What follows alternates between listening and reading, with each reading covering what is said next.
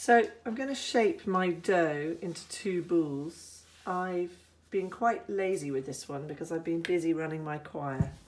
But this is now my very, very floaty, fluffy dough. And it's full of bubbles. And I'm just going to release it onto my pile of floured surface. It's wholemeal and white.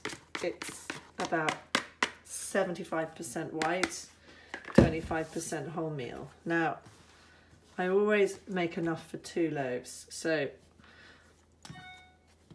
I'm going to cut it down the middle like this to make my 2 pieces.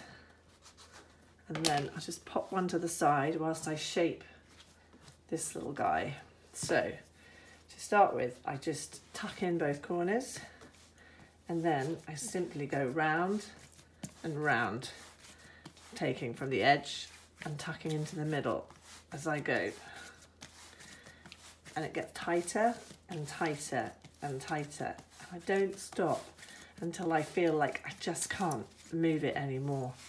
At which point I turn it over and I pull it towards me and form a ball. You have to push quite hard on the edge and then pull and roll it tight so that you can feel it tightening under your hands. So that's boule number 1.